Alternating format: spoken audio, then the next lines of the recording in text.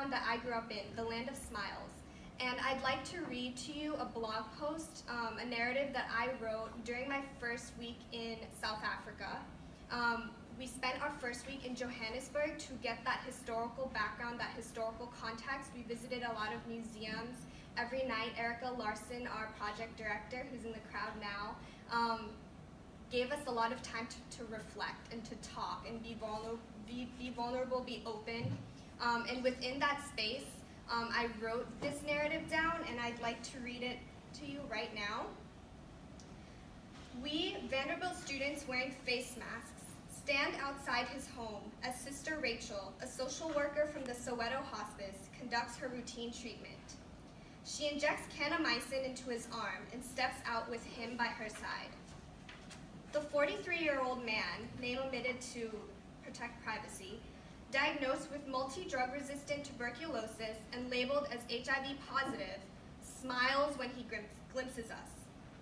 Sister Rachel begins describing the man's condition to us. Her words, quote, "No wife, windows closed, hot inside, perfect for infection, history of alcohol," transformed this man into a patient before our eyes. Not a patient of medicine, but a patient of the cycle of poverty, the most devastating, family-fragmenting, dehumanizing disease of all.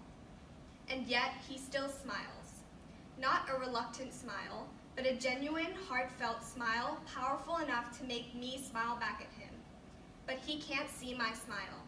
The face mask acts as a shield. We, Vanderbilt students maskless, board the flight to Johannesburg. On board my Delta Airlines Flight 200 from Atlanta to Johannesburg, I see white faces, ubiquitous among the passengers.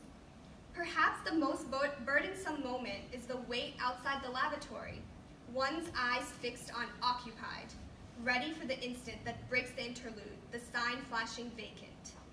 A passenger exits the lavatory, smiling at the one entering. We, Vanderbilt students maskless, step inside the craft unit of the Soweto Hospice with high energy and curiosity. The women become silent and lower their eyes toward their needlework, yet a smile inescapably slips into the corners of their rosy cheeks.